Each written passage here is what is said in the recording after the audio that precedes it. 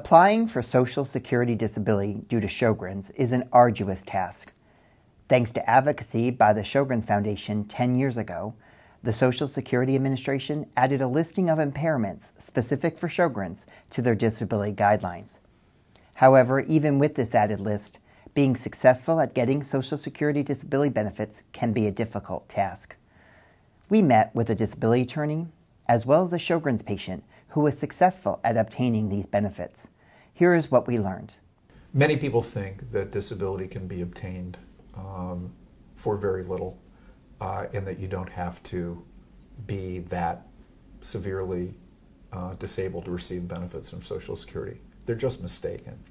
The system requires proof, and it requires medical signs and findings. The system will not respond to someone who simply says, my symptoms are X, Y, and Z, and they're really, really terrible. Disability is not granted simply on the basis of symptoms or what I say as the patient. It's only granted based on signs, findings, laboratory results, and so forth. Medical evidence is required to prove a disability case. Understanding the Social Security disability benefit system is important. This knowledge will help you understand the system and the benefits available. Social Security and SSI disability are the public disability programs that cover virtually everyone in the United States. When you work, you're paying into the Social Security system. That covers you when you retire, but it also covers you if you become unable to work before retirement age because of disability, physical, mental, or both.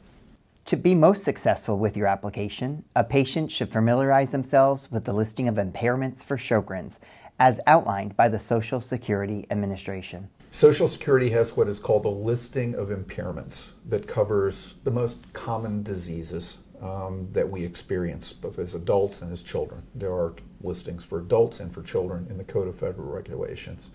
Until 10 years ago, there was no listing for Sjögrens specifically.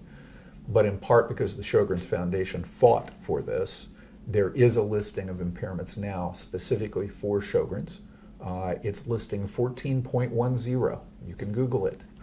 And essentially, if you meet the criteria of this listing, you are considered disabled as long as you are not working at a substantial gainful activity level. Social Security looks at your capacity to work on a regular and continuing basis, that is, 8 hours a day, 5 days a week. That's the test of disability. So if you cannot do that because of your Sjögrens, or your Sjögrens in combination with other illnesses you may suffer from, then you should qualify for Social Security disability, and that's what lawyers like me help people do. So these are not easy benefits to get. The claimant bears the burden of proof and has to actually prove their case in terms of inability to work. Applying for disability has many steps, and preparing the application correctly is critical so as to show the seriousness of your illness and your inability to work. So people will start an application usually when they have been out of work for a little while. Sometimes people start right away. If you're approved at the application level, you will receive benefits under the Social Security Disability Program 5 full calendar months after you last worked or after your onset date of disability. That's when monthly cash benefits start. You will also receive Medicare benefits. Unfortunately, those don't begin until 29 months after the onset date. So you have to actually be on Social Security disability for 2 full years before you can receive Medicare. So that creates a problem for lots of folks with disability. How are they going to get their medical needs met?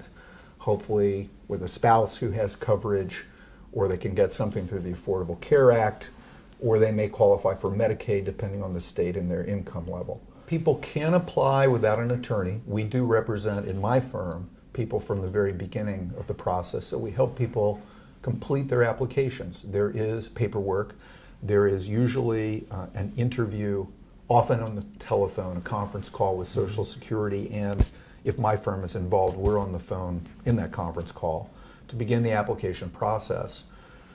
The individual has to inform Social Security of all their medical sources, everyone that treats them, all the doctors, the physical therapists, the naturopaths, the chiropractors, the psychologists, everything.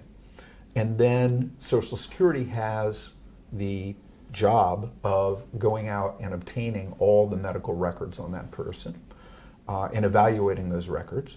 In some cases, they can make a decision based on those records alone. In other cases, they want to get independent examinations by physicians that they hire as consultants. So our clients are sent to consultative examinations, one-time examinations. The Social Security disability application process can be an exhaustive experience. However, the more information you have documented on your disease over the years, the easier the application will be. The application for Social Security is definitely daunting. It can feel like this is just, I feel like I'm going to climb a mountain. It is a lot of paperwork. It's a lot of time, depending on who your lawyer is. I mean, the lawyer firm that I used, they did most of it for me, but I still had to answer all the questions. They did the writing it down, but I had to. It's a lot. It's hours and hours and hours of getting the information, getting it down, trying to make sure you remember everything, filling it out as completely as you can, because everything matters. Sjögren's patients don't always want to apply for a disability, but when the disease causes them the inability to work and or provide for their family, it may be time to consider applying. I was a single parent of 2 teenage daughters. I had a career that demanded a lot of me. I worked with special needs kids. I was a reading specialist. I taught a class for struggling readers. It required a lot of my internal energy. And I got to the point where I was coming home after work and going to bed just so I could get up and go to work the next day. And it was hard. It was really hard. And I started getting to this cycle of, missing a day at work and then feeling bad and stressing, and then I'd miss more work. Often with chronic illnesses and illnesses that are progressive in nature and that tend to worsen over time, you can see that in a person's work history. You can see it in the amount of time they've had to take off, paid time off, sick leave. Often FMLA leave, Family Medical Leave Act leave, is taken every year by people with illness. I've certainly represented people who have just strung it along as long as they possibly could with an employer. Receiving benefits from Social Security disability is not a sure thing. Patients sometimes must file numerous appeals before obtaining benefits. Approval rates vary by state. One of the things that I should be clear about is that at the initial application level and then at reconsideration, there is no face-to-face review by anyone. This is all done by people who never see you. They just review your records. And they are employees of the state in which you live under contract with the Social Security Administration. So it's actually a state agency making that determination. The allowance rates vary by state, and they vary fairly widely across the United States. In some states, they can be as high as 50 or even 60%. In other states, they're as low as 20%. There's a wide variation there. I got it first time up, and that is extremely unusual, extremely unusual.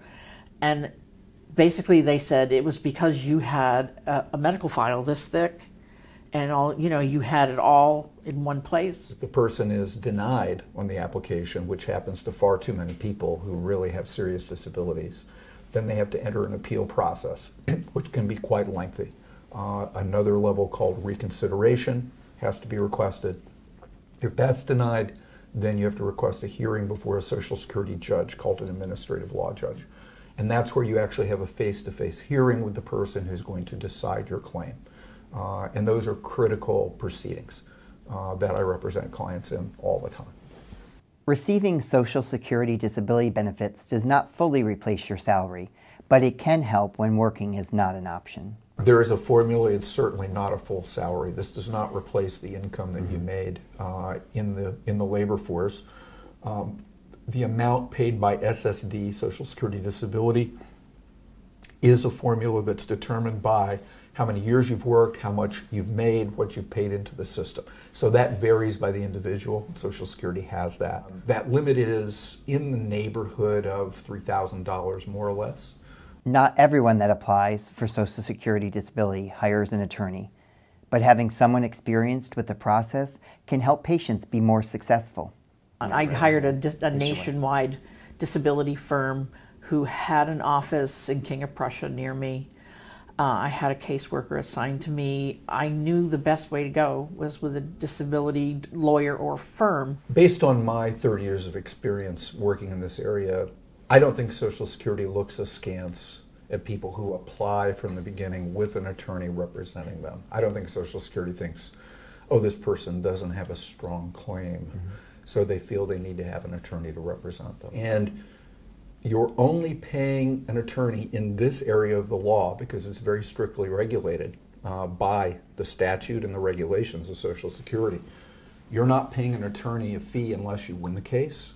It is contingent on the attorney actually winning the case to receive any fee at all, and the fee is limited always to no more than 25% of the retroactive benefits that the individual receives from Social Security. Patients don't want to stop working nor being productive, but sometimes, because of the seriousness of their illness, working is just not an option.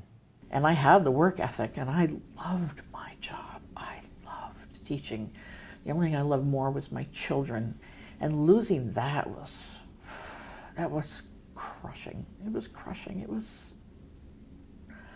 I still miss the classroom, and I've been out of it a long time. Admitting you are disabled from Sjögrens can be hard to accept, but you aren't alone. There are many patients who qualify along with you for Social Security disability, and that is why the program was invented, to help those that qualify and need it.